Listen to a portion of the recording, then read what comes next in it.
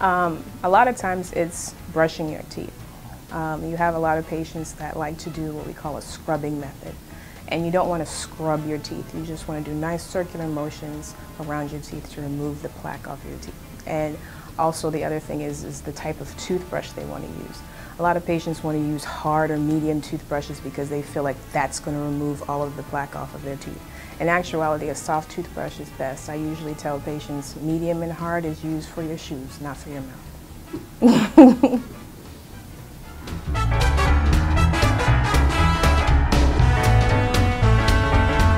name is CrystalMcIntosh.